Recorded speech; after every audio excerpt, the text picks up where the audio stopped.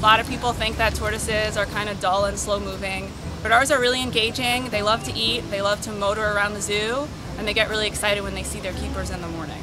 And then we like to bring some of our animals out just so they can get a walk around the zoo and get closer to visitors.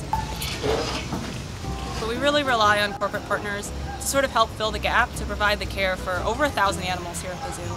Con Ed was generous enough to sponsor our jalopy wall, and this is a memorial to our Galapagos tortoise jalopy that features his actual shell. There's less than 1,000 of this species left. We keep them here at the zoo in order to teach people about history, about evolution and Charles Darwin, and about the conservation challenges that are facing the Galapagos Islands. Our tortoises here get a lot of love and attention. They're kept safe and they're on a well-balanced nutritional diet. So we hope that they have a nice long life here at the zoo with us.